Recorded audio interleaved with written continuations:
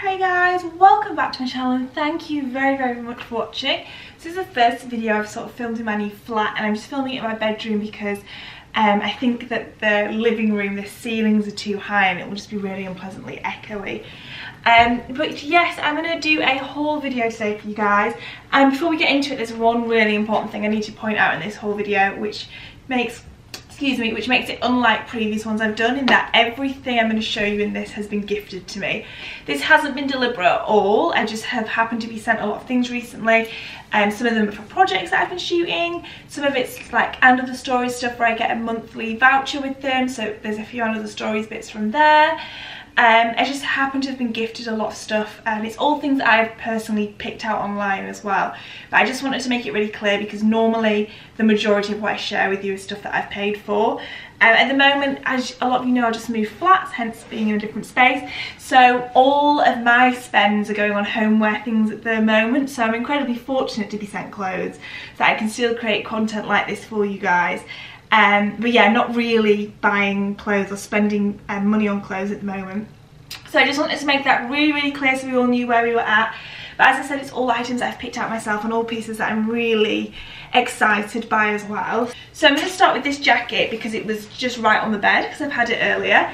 It is this cream cord jacket from Massimo Dutti. It's like fully lined and beautifully thick and really soft. Like the cord is just a really nice thick deep cord with these gorgeous light tortoiseshell buttons. I love the detailing on the cuffs that you can just see here as well.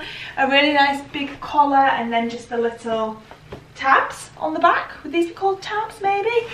I absolutely love it. I feel like because it's quite a light colour, it feels really good to transition in. It feels quite summer appropriate still, but the thickness and the warmth of it actually makes it a really good autumn piece. The big front pockets, everything, I just think it has such a nice fit to it. They do a matching skirt as well, but I didn't ask for that. I just have been sent this jacket. And I've already worn it quite a few times. I'm going to show you with some of the other pieces that I've got to show you styling wise, but as you can see, it's so good to just throw on with anything and just has a really effortless look to it. It kind of reminds me of something that you'd expect to see from Isabel Marant or Chloe or something like that as well. But yeah, the quality of it is what makes it feel really special. So that was the first thing from Massimo Dutti. Now the second piece of outerwear that I have is from End of the Stories, and it's this leather shirt. I'm sure online they describe it as a shirt and not a jacket, but I have been wearing it as a jacket. Now it makes me feel like Buffy the Vampire Slayer, so I'm absolutely obsessed with it. And again, I'm going to show you different ways to style this as we go through the video. But it is just a really long line. Let me just put the cuffs down so you can see properly. Black leather shirt in the most soft buttery leather ever. It has really light popper buttons going through it, sort of like magnetic poppers, which are nice. But the thing that I really like about it is that when you wear it done open, it kind of comes together at the top of the collar really nicely. And I just wish you could feel how buttery soft this leather is. It's absolutely beautiful. It's really lightweight. It is lined, but it's really lightweight. It isn't like a leather jacket, so I can understand why they're calling it a shirt online because of how lightweight it is. But personally, I don't think I'm ever going to wear it as a shirt. I think I'm always going to wear it undone. It's kind of a similar length to long line blazers, and as you can see, it's quite long in the sleeves and everything. But I just really like it, mostly because it makes me feel like Buffy the Vampire Slayer, which, as you guys will know, is always a good thing in my book. So yeah, this was a recent thing as well. When I first tried this on and got it out of the packaging, I was like, God, I love it, but I feel like it's going to be really hard to wear. But I've worn it 3 times in the past week actually, and it's been way easier to style than I imagined. So another new thing, these amazing cream high-waisted trousers from End of the Stories. These are so flattering and just really high-waisted and quite a long leg. I feel like I'm a broken record with this, but for reference, I'm about 5'8" and most of my height is in my legs, so these the length of these is skimming the top of my foot. If you were more of an average proportion, I would say, or just slightly less tall, then I think that they would be a lot longer, and if you're petite, they would require heels. So just so you've got that in mind for like the reference of my own height. But they're the most flattering fit over the bum, around the waist and everything. These could definitely be worn for work. I've been loving wearing them with trainers, mostly like my slip-on Vans and stuff. I did an outfit where I had this with a cardigan over my shoulders and it felt really chic. I also wore it to wore to Fashion Week with this jacket as well for an all creamy outfit, which I like. Have been really into this colour palette for the summer, but definitely wanting to carry it through into the winter. Just like winter whites and lighter colours feels really nice, and it's really easy to transition in. So yeah, these trousers have been a major winner for me. And the photo that I posted with them on Instagram got tons of likes, so it seems like you guys are a big fan of them too. Okay, next is this skirt from Maje. Just before, because I think I get some questions, the t-shirt that I've had on throughout this video and been styling things with is my men's Uniqlo U1 in a size small, which I've been wearing literally as soon as it gets out of the wash. I've been putting it back on. I've been super obsessed with it. But yeah, this is a skirt which actually has like shorts in the lining, so it isn't like proper skirts because the shorts are just made of nylon, like it just feels like lining. But because it's such a mini skirt, it's just such a good way of making you feel a little bit more covered up, and less like you're gonna flash everybody everything if you sit down. So I absolutely love it, mostly for that design feature, but also for how it looks. I really like the tartan print of it. It's not easy to get out of if you need a wee, is the only thing I'll say. But it's got this nice zip here and then these buckly things, and it is the buckly things that, like, you know, if you'd really left it too long and you were bursting and you were panicking and you were stood like, you wouldn't want that to happen in this, because you could have an accident. So if you wear it, you need to make sure you go for a wee in good time, is all I'll say. Haven't had the experience with it yet, but hopefully we'll never have to. And it's just a really flattering length, and again high-waisted. Now I wore this exact outfit again the other day. Actually I had on a thin black knit because it's been kind of cold.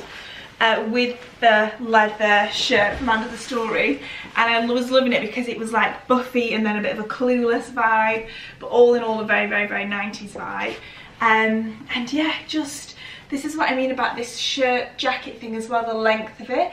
It looks really good with jeans, as I just showed you, but I also like how long it is with mini stuff. This is like a really nice transitioning thing that I always like to do, of matching up your hemlines a little bit, so from the back you kind of just look like you're wearing a jacket and being a bit cheeky. And the heavy fabrics and everything, like this is really thick, this fabric, and then the thickness of this t-shirt, or if you wore a knit or whatever, even though it's super short and you've got your legs out, still feels quite autumnal and just cozy with really great textures and everything like that. So yeah, I loved this outfit when I wore it, and I got loads of compliments on it, and it also did very well on Instagram, so it was another one that you guys really liked. Okay guys, on to the last few items. Let me just tilt you down a tad.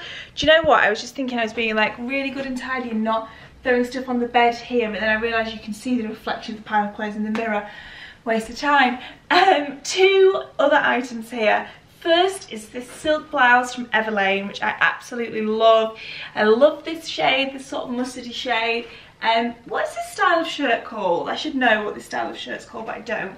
I love the boxy fit of it though. I love the lapel collar, and the little like white buttons and everything, and the fact it's a slubbed matte silk as opposed to something shiny. It still feels really luxurious, but doesn't look quite so evening-y. However, with these trousers, I think because, oh gee whiz, with these trousers I think it is definitely something you could easily wear into an office or just for work in general. And then I've just styled it with my white slip-on Vans to make it a bit more casual. And yeah, the other items are these Under the Stories black trousers, which may well be some of the best black trousers I think I've ever had. These fit amazing. They have a button at the front and then just a zip, and they have two box pleats, dart pleats, some sort of a pleat down the front, which makes them incredibly flattering, and then a really small turn up on the ankle.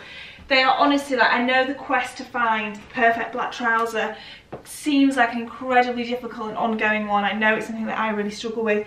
These are the best I've ever found easily.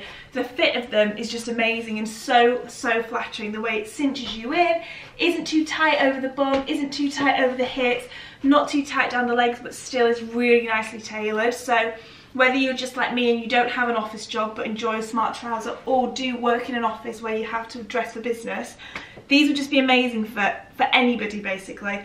I'm really excited about them and really excited to be sharing them with you guys, because I get lots of comments about doing testing basics for black trousers and where do I recommend to find them, and I always struggle to answer because I always genuinely really struggle to find pairs that I love, but these are absolutely great. And I really like this combination, but also they would be very easy to dress down too and like wear with big chunky knits.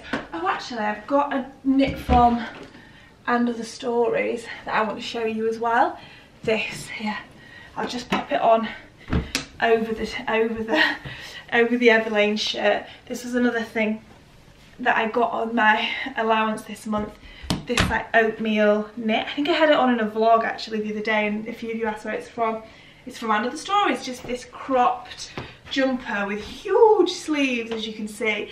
It's really, really, really nice and soft and everything. So this sort of a look for winter, just tucked in, really, really nice and casual. But the colour of this is rather gorgeous. There we go, it's focused. It looks like the right colour on camera too.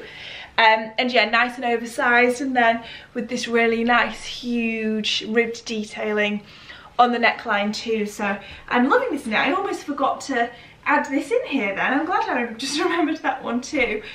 So yeah, this and the trousers, both And Other Stories. Back in my jeans and t-shirt that I had on earlier, just to show you the last thing, which is a blazer from And Other Stories. Now, you guys will, I'm sure, remember the pinstriped navy blue wool one that I still wear all the time and had since last season. Well, they've redone it, identical, but in a navy blue with an orange check, and it looks like this. That wool blazer is one of the best blazers I've had, and I absolutely love this one. I'm just going to tilt you down a tad so you can see a bit better. So as you can see from this close-up, it is navy blue with this really wide orange check on it, and it's the exact same fit as the one from last season too. So really boxy, really, really nice and heavy. The fabric is gorgeous, thick, thick, thick wool. So this is so warm. Last time I wore my wool one throughout winter, but with, you know, increasing numbers of layers on underneath. So like starting with a t-shirt, then a thin knit, then a thermal and a knit, and then a thermal and a really thick knit, and so on and so forth. But they are a great piece to buy now. You'll find that you can wear it through the coming months a lot. To be completely honest, I still think I prefer the blue pinstripe one. I think I will still end up reaching for that one more as well. But I was just really excited to see that they've done the exact same style in a different print and colourway, just because it is such a great blazer for such a good price as well. So yes, as always, And Other Stories providing me some amazing pieces in my wardrobe. So yeah, I really hope you enjoyed this video, guys. This is the last item from this. Everything will be linked down in the description box as always. I hope you don't mind me having shared things that are all gifted. It honestly doesn't change the way that I like talk about pieces or anything like that. And as I said, because I'm focusing on homeware things at the moment, I'm really very, very, very fortunate, very thankful to the brand sending me things, because otherwise I would be struggling to create fashion content where I'm able to show you what's new in the shops at the moment. But because of that, I'm also going to be creating lots of stuff where I'm re-wearing older pieces as always.